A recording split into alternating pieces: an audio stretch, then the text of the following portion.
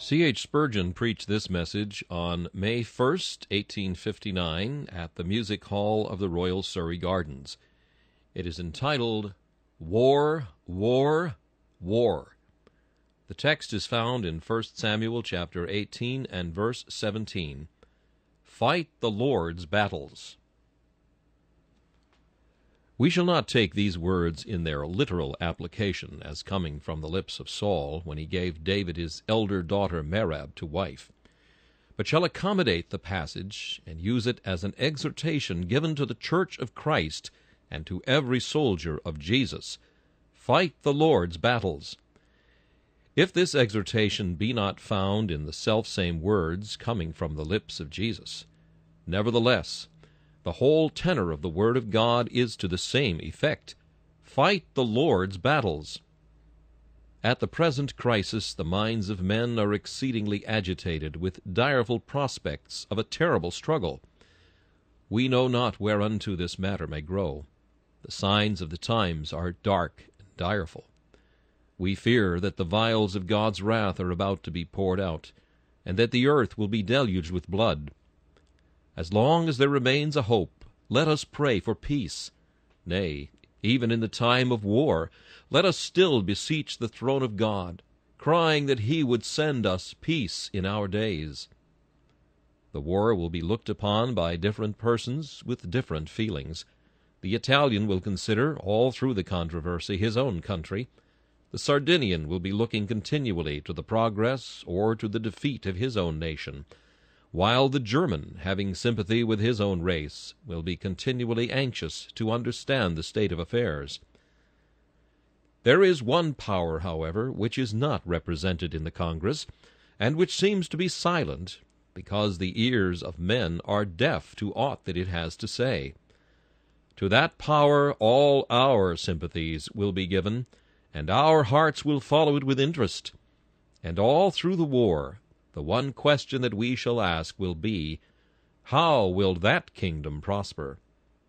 You all know to which kingdom I refer.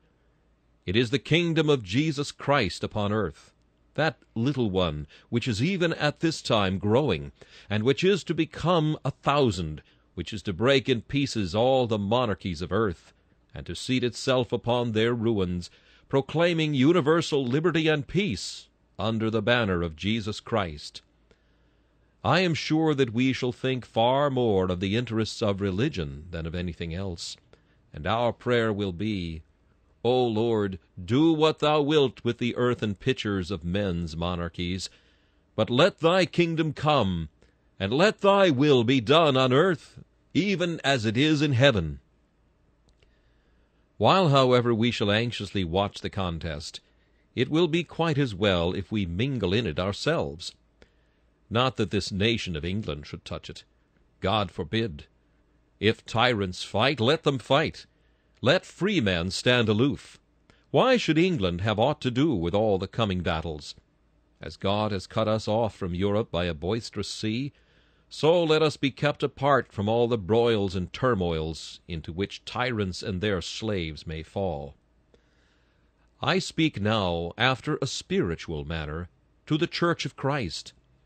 I say, let us mingle in the fray. Let us have something to do. We cannot be neutral. We never have been.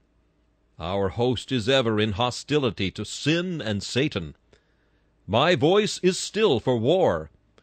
The Senate of Christ's church can never talk of peace, for thus it is written, the Lord will have war with Amalek from generation to generation. This will bring us to the text, and here I shall consider first of all the Lord's battles. We are not to fight our own. Secondly, the Lord's soldiers. And thirdly, the King's command, fight the Lord's battles. First, the Lord's battles. What are they? Not the garment rolled in blood, not the noise and smoke and din of human slaughter. These may be the devil's battles, if you please, but not the Lord's. They may be days of God's vengeance, but in their strife the servant of Jesus may not mingle. We stand aloof. Our kingdom is not of this world. else would God's servants fight with sword and spear. Ours is a spiritual kingdom, and the weapons of our warfare are not carnal, but spiritual, and mighty through God to the pulling down of strongholds. What are God's battles? Let us here carefully distinguish between the battles of God and our own. O my brethren and sisters in Christ, it is not your business to fight your own battles, not even in the defense of your own character. If you be maligned and slandered, let the slanderer alone. His malignity will but be increased by any attempt that you shall make to defend yourself. As a soldier of Christ, you are to fight for your master, not for yourself. You are not to carry on a private warfare for your own honor, but all your time and all your power is to be given to his defense and his war. You are not to have a word to speak for yourselves. Full often, when we get into little tempers and our blood is roused, we are apt to think that we are fighting the cause of truth, when we are really maintaining our own pride. We imagine that we are defending our master, but we are defending our own little selves. Too often the anger rises against an adversary, not because his words reflect dishonor upon the glorious Christ, but because they dishonor us. Oh, let us not be so little as to fight our own battles. Depend upon it, the noblest means of conquest for a Christian in the matter of calumny and falsehood is to stand still and see the salvation of God. Sheathe thine own sword, put away all thine own weapons when thou comest to fight thine own battle, and let God fight for thee, and thou shalt be more than conqueror. Again, we must recollect that there is such a thing as fighting the battles of our own sect, when we ought to be fighting God's battles. We imagine that we are maintaining the church, when we are only maintaining our section of it. I would always be very tender to the honor of the Christian body to which I belong, but I would rather see its honor stained than that the glory of the entire church should be dimmed. Every soldier ought to love the peculiar legion in which he has enlisted, but better to see the colors of that legion rent to tatters than to see the old standard of the cross trampled in the mire. Now I trust we are ready to say of our own denomination, let its name perish, if Christ's name shall get aught of glory thereby. If the extinction of our sect should be the conquest of Christ and the promoting of his kingdom, then let it be wiped out of the book of record, and let not its name be heard any more. We should, I say, each of us defend the body to which we belong, for we have conscientiously joined it, believing it to be the nearest to the old standard of the Church of Christ, and God forbid that we should leave it for a worse. If we see a better, then would we sacrifice our prejudices to our convictions. But we cannot leave the old standard so long as we see it to be the very standard which floated in the hand of Paul, and which was handed by him through divers generations, through Chrysostom to Augustine, from Augustine to Calvin, and so on through the glorious race of mighty men who have not been ashamed of the gospel of Jesus Christ. But yet I say, let our name, and let our sect, and let our denomination be absorbed, and so let it sink, so that the battle of the Lord may be but well fought, and the time of Christ's triumph hastened. Fight the Lord's battles. Then what are these? These are battles with sin, and battles with error, and battles with war, and battles with worldliness. Fight ye these, Christian, and ye shall have enough to do. The Lord's battle is first of all with sin. Seek grace to fight that battle in your own heart. Endeavor by divine grace to overcome those propensities which continually push you towards iniquity. On your knees wrestle against your besetting sins. As habits appear, endeavor to break them by the battle-axe of strong resolution wielded by the arm of faith. Take all your lusts as they bestir themselves to the foot of the cross, and let the blood of Jesus fall upon those vipers. and they must die.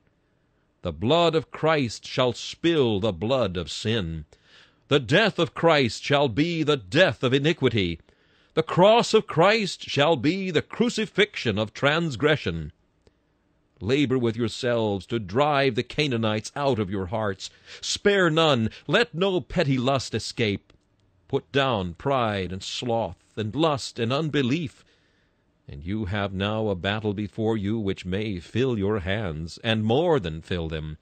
O cry unto God your strength, and look unto the hills from whence cometh your help, and then fight on again. And as each sin is overcome, each evil habit broken off, each lust denied, go on to the rooting up of another, and the destruction of more of them, until all be subdued. Body, soul, and spirit shall be consecrated to Christ as a living sacrifice, purified by his Holy Spirit. And while this battle is being fought, aye, and while it is still fighting, go out and fight with other men's sins. Smite them first with the weapon of holy example. Be yourselves what you would have others be. Be ye clean that bear the vessels of the Lord. Be yourselves clean, ere ye can hope to be the purifiers of the world. And then, having first sought the blessing of God, go out into the world and bear your witness against sin. Let your testimony be unflinching. Never let a sin pass under your eye without rebuke. Slay utterly young and old. Let not one escape. Speak sometimes sternly if the sinner be hardened in his sin. Speak gently if it be his first offense, seeking not to break his head, but to break the head of his iniquity. Not to break his bones or wound his feelings, but to cut his sin in twain, and leave his iniquity dead before his eyes. Go ye forth where sin is the most rampant.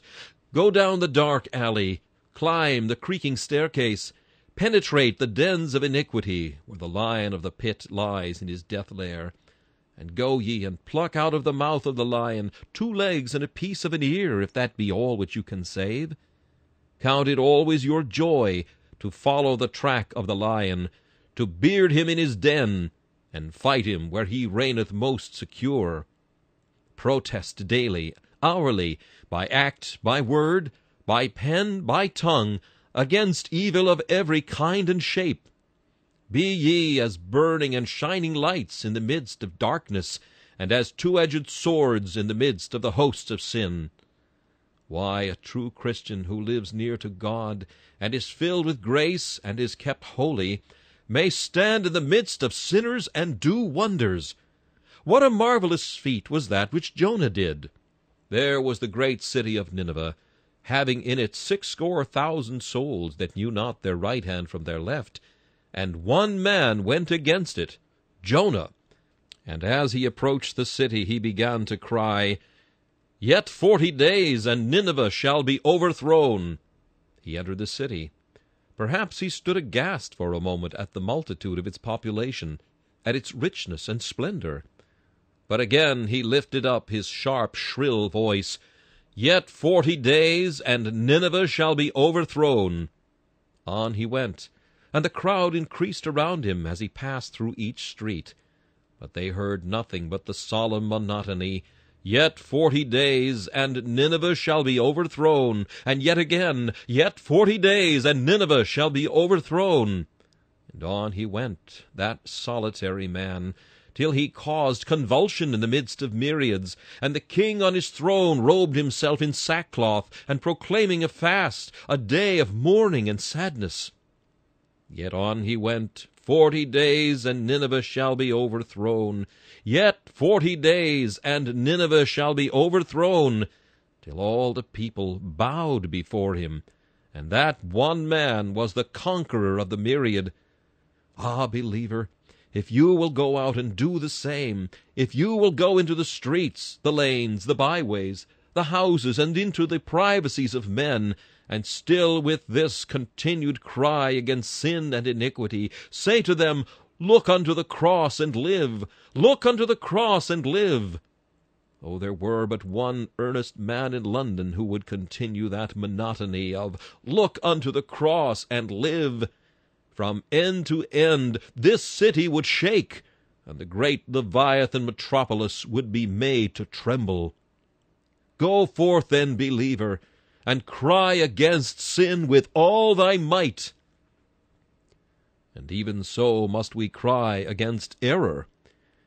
It is the preacher's business Sabbath after Sabbath, and weekday after weekday, to preach the whole gospel of God, and to vindicate the truth as it is in Jesus from the opposition of man. Thousands are the heresies which now beset the church. O children of God, fight the Lord's battles for truth. I am astonished, and yet more astonished, when I come to turn it over, at the want of earnestness that there is in the Protestantism of the present age. How do you imagine that Cardinal Wiseman pays for all his splendors, and that the Romish Church is supported? Fools and slow of heart, ye find them much of their wealth. If he is to preach in any place, who is it that crowds the chapel full and pays for admission? The Protestants. And the Protestantism of England is the paymaster of the Pope. I am ashamed that the sons of the Reformers, who have Smithfield still in their midst unbuilt upon, should bow themselves before the beast, and give so much as a single farthing to the shrine of the devil's firstborn son. Take heed to yourselves, ye Protestants, lest ye be partakers of her plagues. Touch her not, lest ye be defiled. Give a drachma to her, or a grain of incense to her censers, and ye shall be partakers of her adulteries, and partakers of her plagues. Every time you pass the house of popery, let a curse light upon her head. Thus saith the Lord, Come out of her, my people, that ye be not partakers of her sins, and that ye receive not of her plagues. For her sins have reached unto heaven, and God hath remembered her iniquities. Reward her even as she rewarded you, and double unto her double according to her works. In the cup which she hath filled, fill to her double. How much she hath glorified herself, and lived deliciously, so much torment and sorrow give her. For she saith in her heart, I sit a queen, and am no widow, and shall see no sorrow. Therefore shall her plagues come in one day, death, and mourning, and famine, and she shall be utterly burned with fire. For strong is the Lord God who judgeth her, as says Revelation 18, verses 4 through 8. How soft some men's minds are growing, how effeminate in the battle! I hear them speaking of Puseyism. And what is that but popery made worse than it was before, by being more despicable and deceivable than even popery itself? Do you not hear men talk of the Puseyites in these days, and say, well, they differ a little from us? Do not the Evangelical party in the Church of England seem at the present moment to make common cause and party with the Puseyite? Else, how is it that the great preachings have been alternatively conducted by high and low church? It is all very well with that church when it is separated from her heretical sons and a great gulf fixed. But all that helps to bridge that gulf must mar her glory and destroy her power. We must have no truce, no treaty with Rome. War, war to the knife with her. Peace there cannot be. She cannot have peace with us. We cannot have peace with her. She hates the true church, and we can only say that the hatred is reciprocated. We would not lay a hand upon her priests. We would not touch a hair of their heads. Let them be free. But their doctrine we would destroy from the face of the earth as the doctrine of devils. So let it perish, O God, and let that evil thing become as the fat of lambs. Into smoke let it consume, yea, into smoke let it consume away. We must fight the Lord's battles against this giant error, whichever shape it takes, and so must we do with every error that pollutes the church. Slay it utterly, let none escape. Fight the Lord's battles. Even though it be an error that it is in an evangelical church, yet we must smite it. I love all those who love the Lord Jesus Christ, but nevertheless I cannot have any truce, any treaty with divers errors which have crept into the church, nor would I have you regard them with complacency. We are one in Christ. Let us be friends with one another, but let us never be friends with one another's error. If I be wrong, rebuke me sternly. I can bear it, and bear it cheerfully. And if ye be wrong, expect the like measure from me, and neither peace nor parley with your mistakes. Let us all be true to one another, and true to Christ. And as soon as we perceive an error, though it be but as the shadow of one, let us root it out and drive it from us, lest it plague the whole body, and put leprosy into the entire fabric of the church. No peace with sin, no peace with falsehood. War, war, war without deliberation, war forever with error and deceit. And yet again, it is the Christian's duty always to have war with war. To have bitterness in our hearts against any man that lives is to serve Satan. We must speak very hardly and sternly against error and against sin. But against men we have not a word to say, though it were the Pope himself. I have no enmity in my heart against him as a man, but as an Antichrist. With men the Christian is one. Are we not every man's brother? God hath made of one flesh all people that dwell upon the face of the earth. The cause of Christ is the cause of humanity. We are friends to all, and are enemies to none. We do not speak evil even of the false prophet himself as a man, but as a false prophet we are his sworn opponents.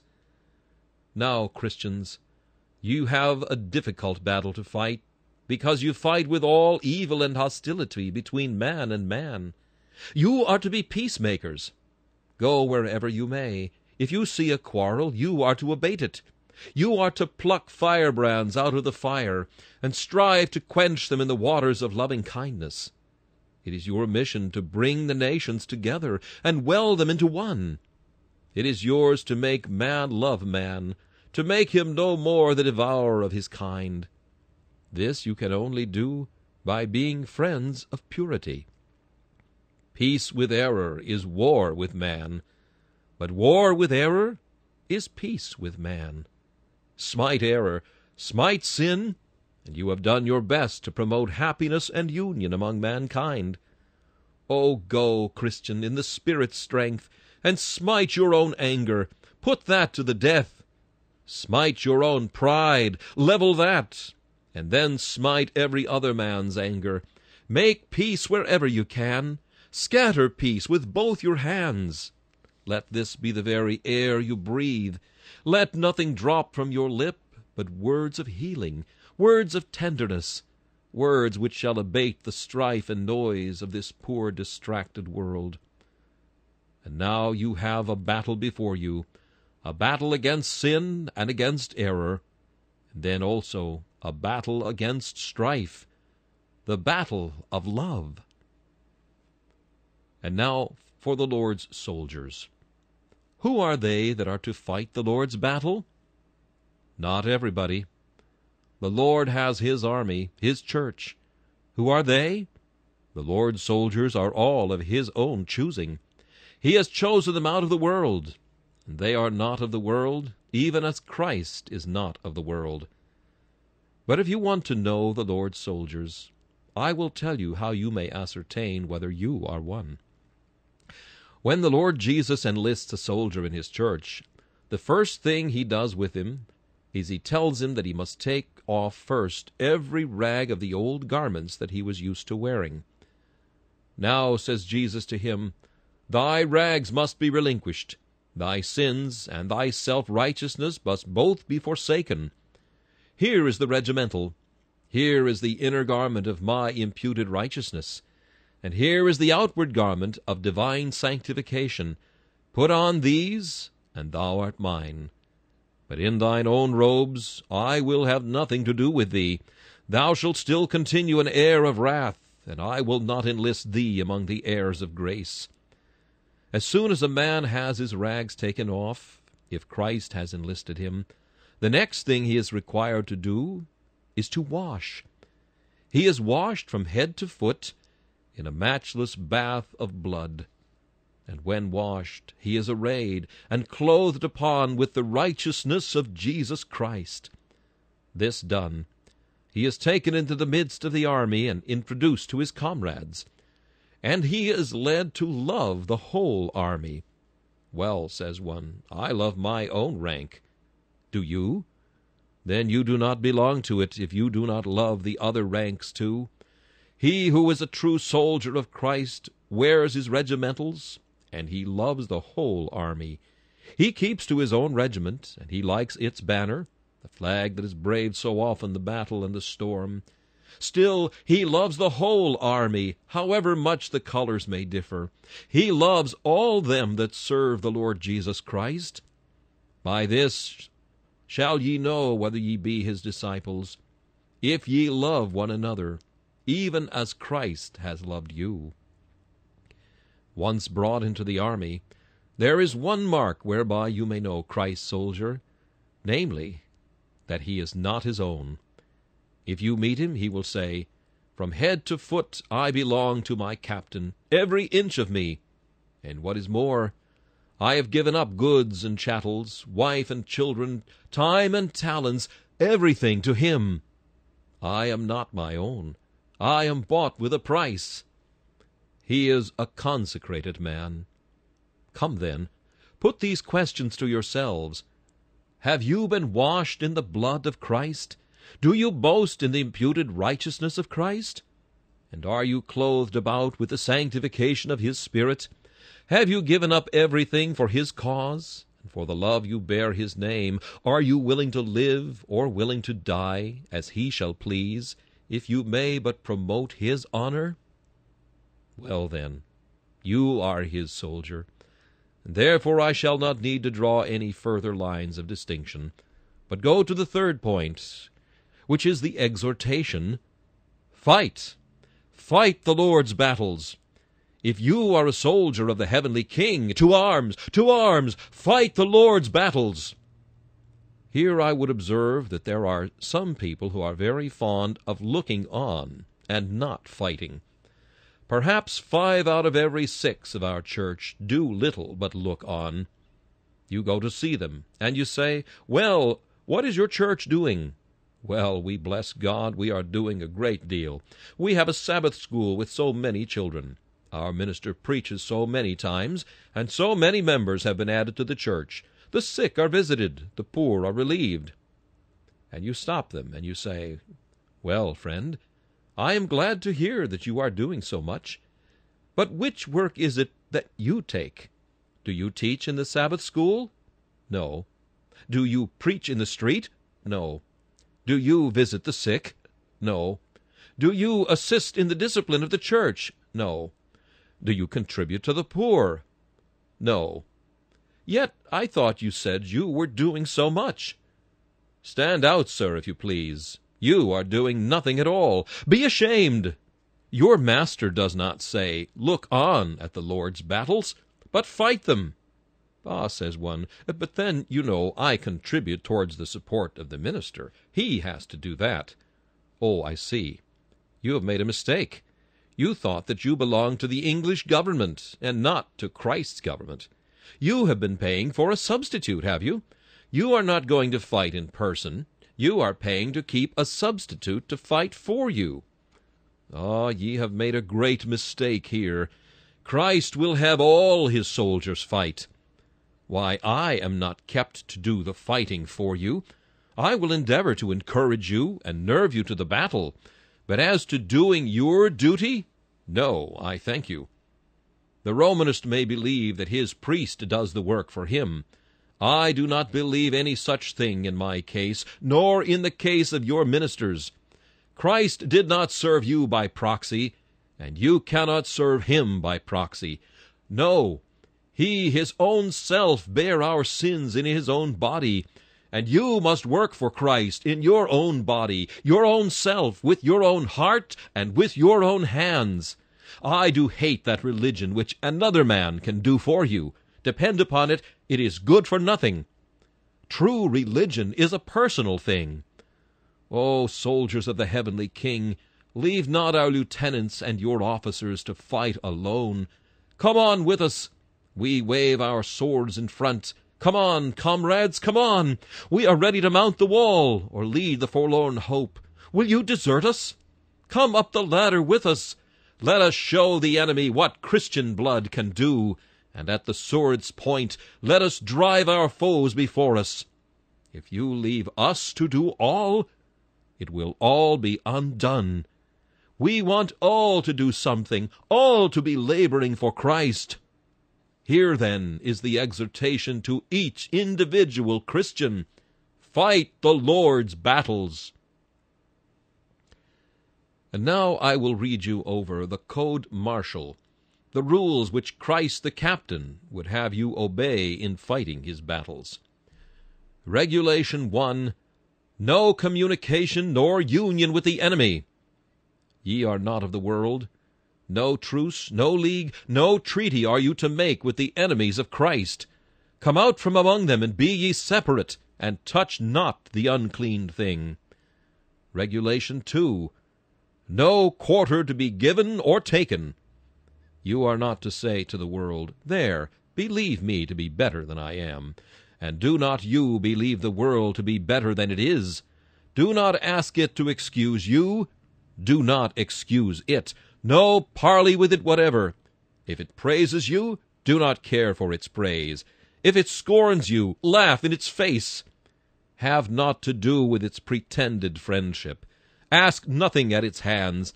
Let it be crucified to you, and you to it. Regulation 3. No weapons or ammunition taken from the enemy are to be used by Emmanuel soldiers, but are to be utterly burned with fire. If you beat them, and you find their guns lying on the ground, spike them and melt them.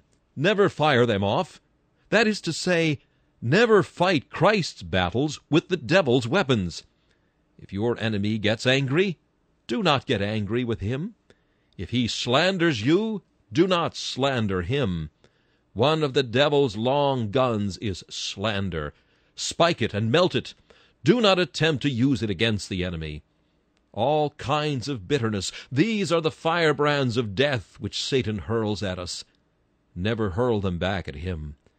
Remember your Master. When he was reviled, he reviled not again. Never meddle with the enemy's weapons, even if you can. If you think you can crush him by his own mode of warfare, do not do it. It was all very well for David to cut off Goliath's head with his own sword, but it would not have done for him to try that until he had first of all split his head open with a stone. Try to get a stone out of the brook of truth, and throw it with the sling of faith.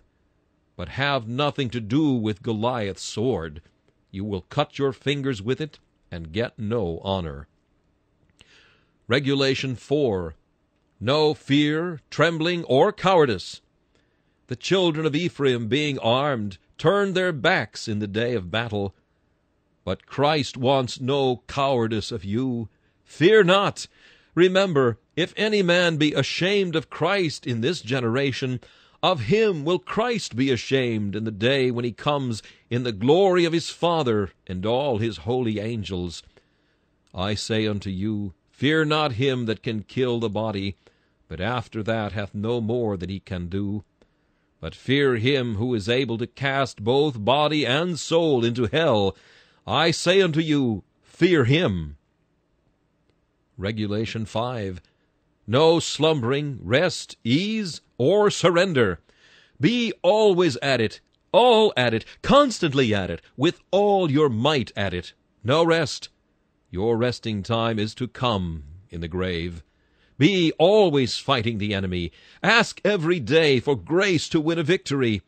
And each night sleep not unless you can feel that you have done something in the cause of Christ, have helped to carry the standard a little further into the midst of the enemy's ranks. Oh, if we did but attend to these regulations, how much might be done!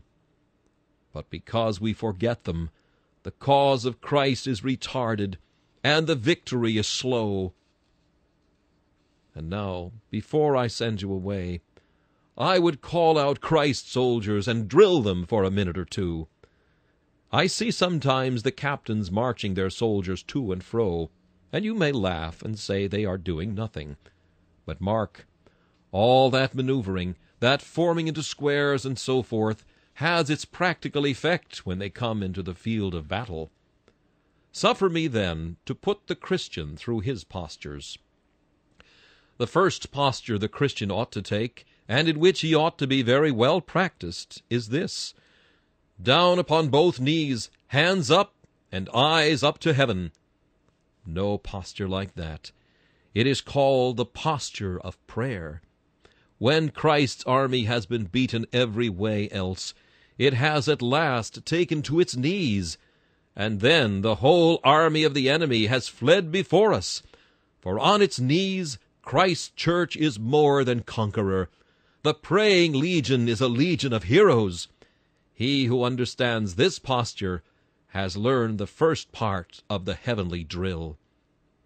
The next posture is feet fast, hands still, and eyes up. A hard posture that, though it looks very easy. Stand still and see the salvation of God. I have known many men who could practice the first position, who could not practice the second. Perhaps that was the hardest thing that the children of Israel ever did. When they had the sea before them and Pharaoh behind them, they were commanded to stand still.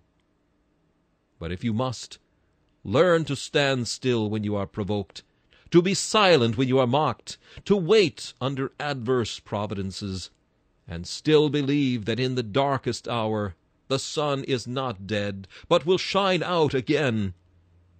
Patient waiting for Christ's coming. May we all learn this.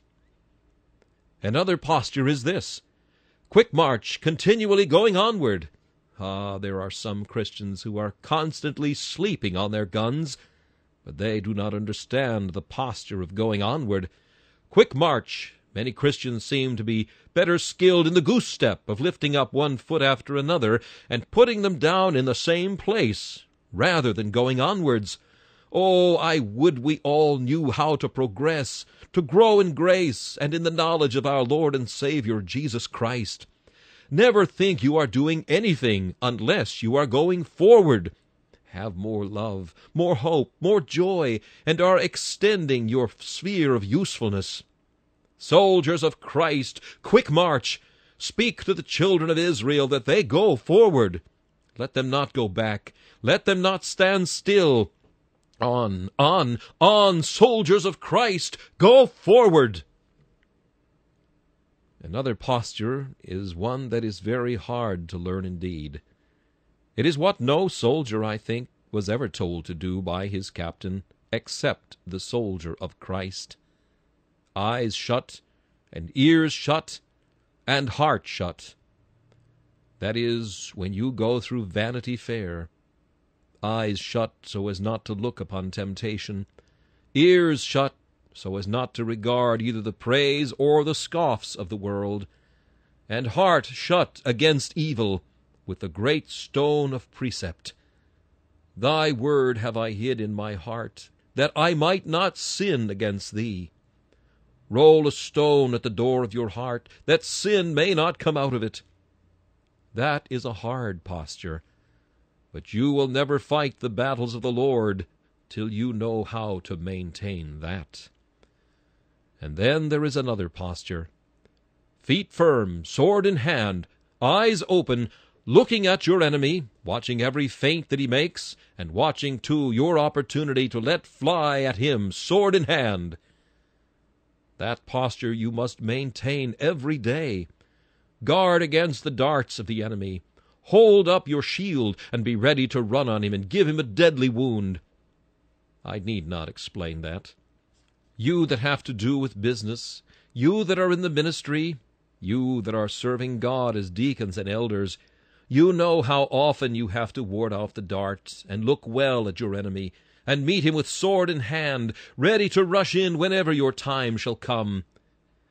Let no opportunity, let no occasion pass by. Wound your enemy whenever you can. Slay sin, slay error, and destroy bitterness as often as you have opportunity so to do. There is one other posture, which is a very happy one for the child of God to take up, and I would have you remember today. Hands wide open, and heart wide open, when you are helping your brethren, a hand ready to give whate'er the church needs, and an eye ready to look up for help when you cannot give help with your hand, and ready to guide the hand whenever help is wanting, and a heart open to hear the tale of another's want, to rejoice with them that do rejoice, and weep with them that weep. Above all, the best posture for Christ's church is that of patient waiting for the advent of Christ, a looking forward for his glorious appearance, who must come and will not tarry, but who will get unto himself the victory. Now, if you will go to your houses, and if divine grace shall help you to put yourselves through this form of drill, you will be mighty in the day of battle to put down the enemy. And now, suffer the word of exhortation, very brief, but hot and earnest. O Christian men and women, the more ye think of it, the more will ye be ashamed of yourselves and of the present church, that we do so little for Christ. Some 1800 years ago there were a handful of men and women in an upper room, and that handful of men and women were so devoted to their master and so true to his cause that within 100 years they had overrun every nation of the habitable globe. Yea, within 50 years they had preached the gospel in every land. And now look at this great host gathered here today.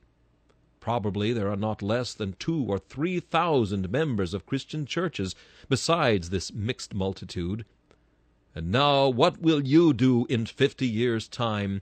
What does the church do in any year of its existence? Why, hardly anything at all.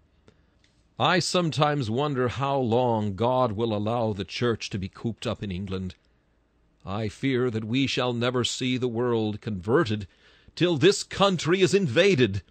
If it should ever happen that our hearths and homes should be invaded, and that we should be scattered north, south, east, and west all through the world, it will be the grandest thing that ever happened in the church of Christ. I would go down on my knees and pray night and day that it may not happen for the nation's sake.